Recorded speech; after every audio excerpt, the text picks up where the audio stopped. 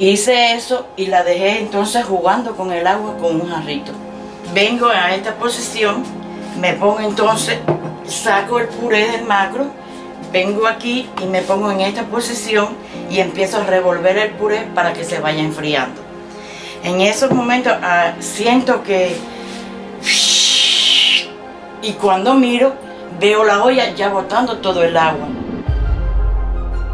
Why did she drop the pressure cooker on the little girl? We found a neighbor who remembers that day, who heard all the screaming, ran over to the house, and the grandmother, in those first few moments, the grandmother was screaming, "It exploded, it exploded." She didn't remember that by the time the police got there. What happened was, it started malfunctioning. The pressure relief valve went off and it was making a weird noise, so she grabbed it, and it exploded open. Yes, she dropped it. As it was exploding open, who wouldn't drop it? It was exploding open in her hands onto the little girl. When we proved the defect, when we had them, you didn't have to be a genius to figure out we were going to win that case. I figured out how much it would take to care for Samantha for the rest of her life, all her medical bills, everything she needed. $27 million. She's a growing girl, she needed new prosthetics. We wanted her to have the best prosthetics in the world so that she could have a real childhood. But if we settled, there'd be no trial, there'd be no publicity, there'd be no recall, and maybe someone else would get hurt in the future. In that first case I ever tried, there was no child's future at stake, there was no child's life at stake. Little boy already died. And so the family was willing to say, I don't care about money, I'm gonna do the right thing, I'm gonna protect other people. For Samantha, I'd say her very life was at stake, but certainly her future. Was she gonna have a hellhole of a life, or was she gonna have a chance at a decent life with some real happiness? But no recall. They decided to settle. I recommended that they settle. A corporate killer is an organization, a company that knows what they're doing kills people and does it anyways.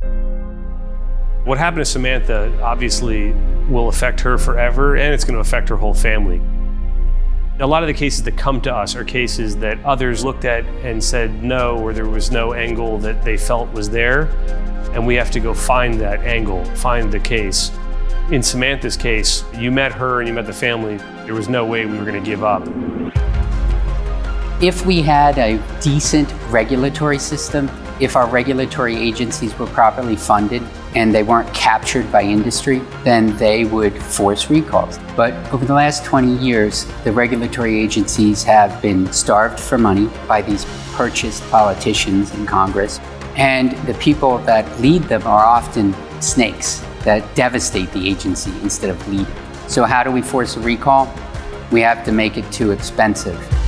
That can happen slowly over time with lots and lots of bad verdicts, or it can happen with a lot of publicity.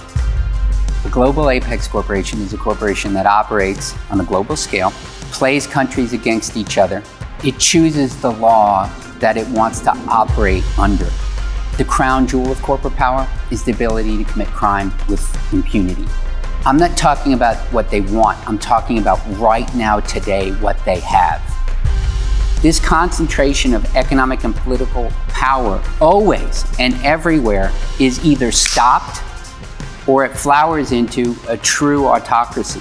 That's our future if we don't stop it.